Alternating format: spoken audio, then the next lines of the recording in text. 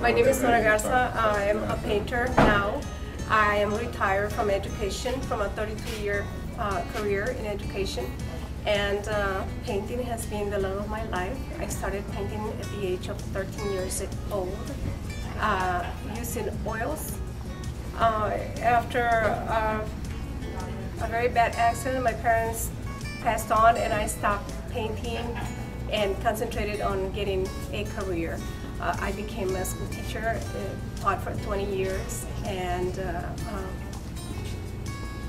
I got married to the fine arts director of the Brownsville ISD, so he introduced me into acrylics. I started painting acrylics and have been painting with acrylics and oils for the last 20 years. I'm very interested in trying different media. I have retired from education after 30 years of service, like I said before, and now I paint with the Brownsville Art Museum, and I paint in my garden. You can find me there all the time, every morning, painting. And I'm doing what I like to do, and I enjoy it. Thank you. Okay. You want to give an email or something?